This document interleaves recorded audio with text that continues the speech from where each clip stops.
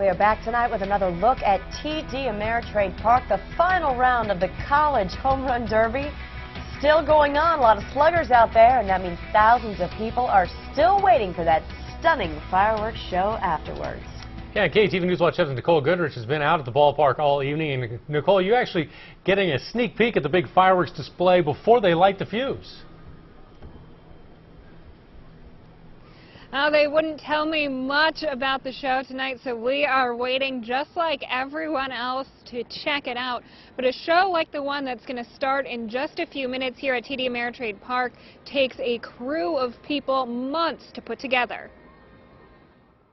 The fireworks, definitely. A summer tradition worth making a drive for. There's actually 187 of us, and we're all from Fort Calhoun. And everyone has their favorites. Water firecrackers.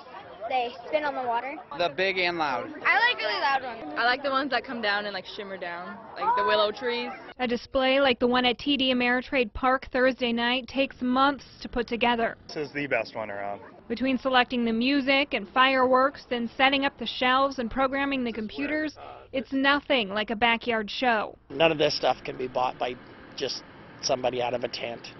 Everything we have is considered high explosives. Dealing with these kind of fireworks takes a lot of training. All my guys are required to take at least 2 classes a year that we give. But as the holiday weekend kicks off, there's no shortage of those neighborhood displays. We do a little good show up there too. We go camping and we set off a bunch. Where safety is still more important than sparkle. They usually never let me light them. Once you light it, once it starts sparkling, you have to run back into the driveway. But experts urge leave the big shows to the crews that know how to do them. We let these guys take care of that. They do a really good job here. We can do a lot more than what a homeowner can do.